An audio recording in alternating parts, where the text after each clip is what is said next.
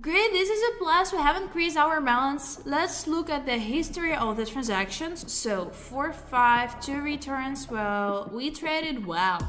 Hello guys, I'm Samantha, and today we are going to talk about two indicators, bears and bulls. But before we start, I'd like to remind you that if you're interested in joining to my VIP Telegram group where I share all my trades, you can text me directly on Telegram so I personally answer you and add you to my private group with signals. Please don't forget that there is a limit of just 100 people, so you need to be quick to be there. Today we have two indicators, but in fact it is one indicator. This is an indicator that measures the strength of bulls and bears. It was developed by Alexander Elder for stock markets, but it can also be successfully applied for other assets. Why do we need such an indicator? First of all, in order to demonstrate the trading power to the buyer in the market, or bulls, as it is customary to call buyers in the market. If the buyer is stronger than the sellers in some period, then an upward trend is established in the market, and if the sellers are stronger, then the price is reduced for the balance. The indicator of the strength of buyers or bulls allows you to determine the slight change in the trend and thereby predict its possible change in the future. The moving average is used as a basis in this indicator. It symbolizes balance for a certain time period. Another important parameter is the price peak. It allows you to determine the maximum strength of the buyer for a certain period. So in general, it is customary to track this indicator on a histogram. Now I'll show you how it should look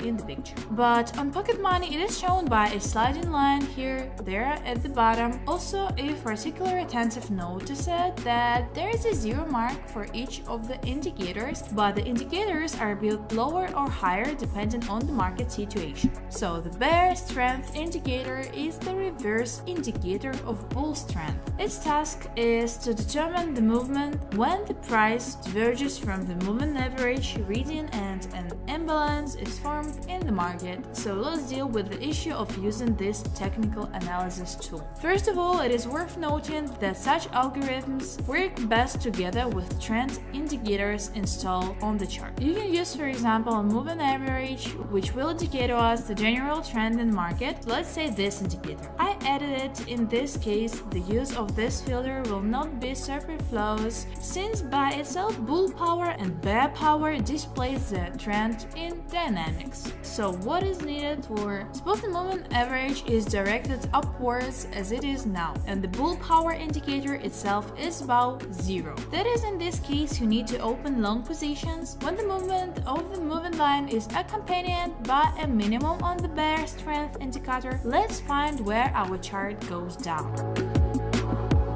Well, for example here, when the movement of the moving line goes with the minimum on the bear strength indicator, a downward trend develops in the market. If the moving average line has turned up, the bars no longer update the minimums on the indicator, then we see a reverse upward trend. Also, the disadvantages of these indicators include the fact that they cannot be used separately without a moving average. If you lose an important filter, the clumps will be removed chaotically. The disadvantages include using divergence.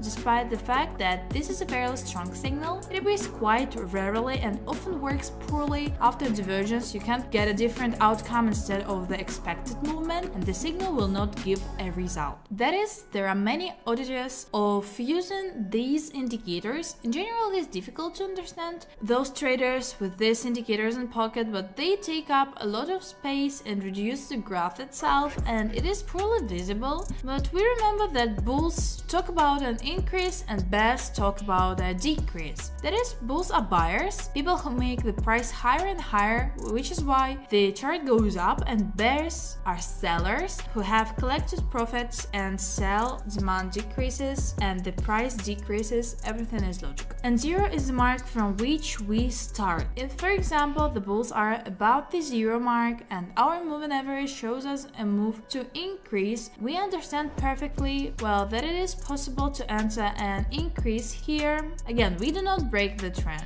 Let's put $150 each. So now we will find a currency pair. Again, all the rules with time frame, checks and refusal to trade against the trend remain in force. So here we can simply not look for the maximum updates of highs and lows. That is, we see an indicator. This is for people who do not want to look for the maximum and minimum, although they are easy to break. Okay, let's trade. Like this, bulls up, bears are below zero, bulls are above zero. We also find the senior chart for a decrease, so you can't bet on an increase here. So here the bulls are overcoming the zero mark, but now it has decreased here. On the other hand, our chart is moving up. Yeah, bears are even lower than zero. They have such great forces. You can immediately see the minus that I was talking about. Okay, we're looking further.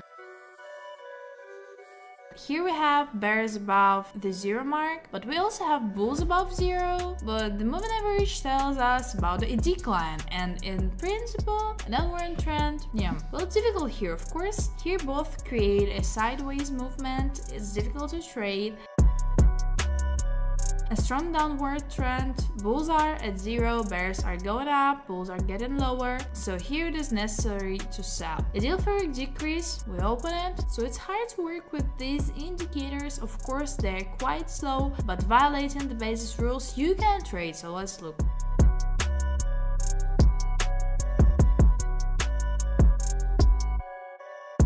I don't understand. Is this a plus? Yes, this is a plus, but it is on the verge. Of course, there are disadvantages on these indicators. While the transaction was going on, I remembered that I explained a little incorrectly. Look, we have zero for two indicators. It is now closed, but here it goes to zero, and here it is extended, and here it is also zero. That is, if we have a downward trend and the bulls are below zero and the bears are at the bottom and moving down, then we can trade on a decline. If the situation does the opposite, for example, here our chart went up and this moving average would go like this and the trend will be on the rise, it would be necessary for the bulls to be above zero and go up and the bears to be above zero or at the border. Then we will be able to trade on an increase. I hope now it is more or less clear. Here we are at some terrible moment again. These indicators are very strange. If you don't trade on them,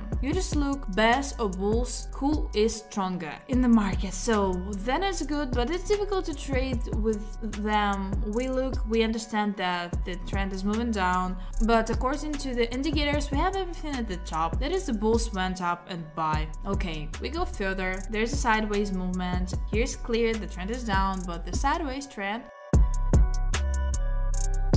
so here we have an interesting moment to trade on an increase, so we will do it. We open a deal for an increase and let's look. After the deal, I'll explain why.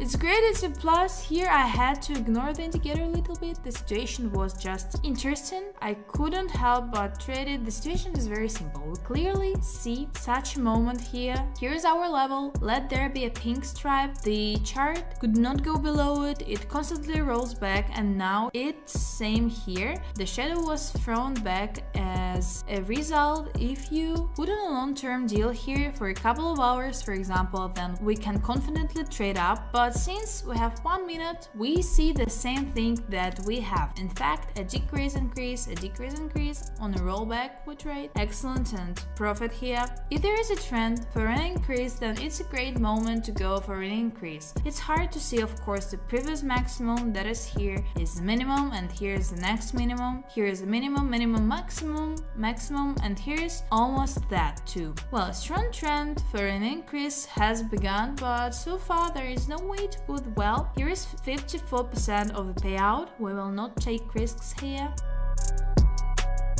I find a lot of moments where we need to break our trend and put the indicator on, but I no longer believe in this indicator. But in compliance with the rule about the trend, that is, we have a decrease now. Here is a zero and here is an upward turn, but it is dangerous to trade in a sideways movement, a dangerous deal. Here we have a sliding one, but it goes sideways. That is, it goes up, down. Well, let's open a deal and watch.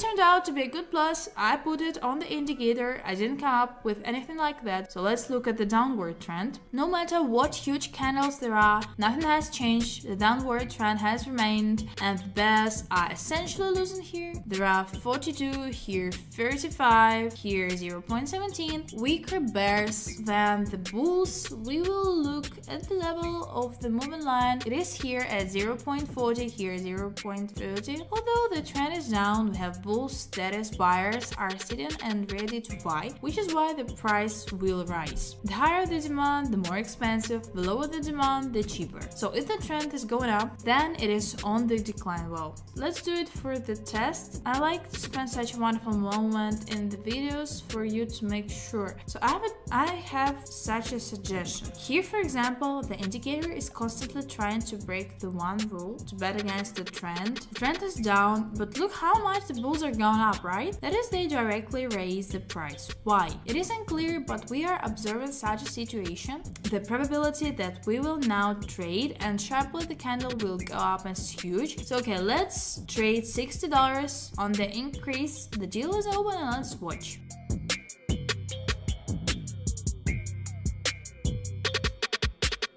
Okay, it turns out to be a great plus, 4 deals in total for all the time, and everything is in the black, so but it's hard. Okay, let's see. So far we're betting against that trend, but we still closed the deal with a profit. Here's a downward trend, and this is indicated by the moving average line. Yes, we have a certain level at the top from which it bounces every time, and I'm interested in lowering here. Yeah, I don't want to trade on such a candle. We will return the balance, and here we see a decrease in all candles. The bulls have turned around a lot and the bears are now going down. Let's trade it on a rollback. The deal is open, so let's watch.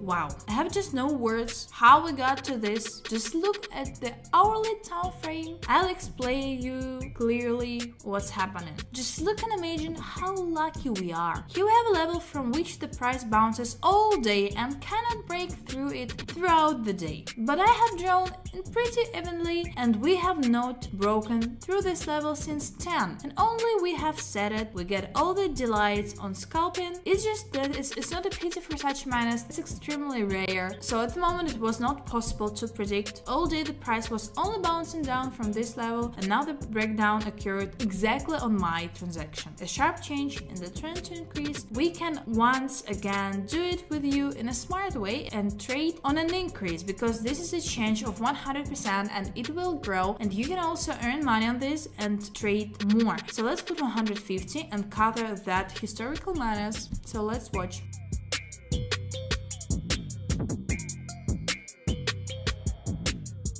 Okay, refund. I do not believe that now it will return to this level and this will continue. It's a shock. It's just a shock. Look, we closed the deal for a refund because of which we did not lose and did not earn. Well, okay. The trend is going down. It was going up and now, but no, it has not broken through the lows. It is rolling back. Well, for example, for zigzag, the rollback is not equal to the level that has not broken through. I'd rather look at another currency pair. So if the bulls tell us to trade on an increase, then we will trade. But there is no question of an increase here, but above zero. On the other hand, it goes down, so there are times when it goes up. It is turned down and it says that no, but well, look how good everything is. 2 deals to increase, open, and let's see.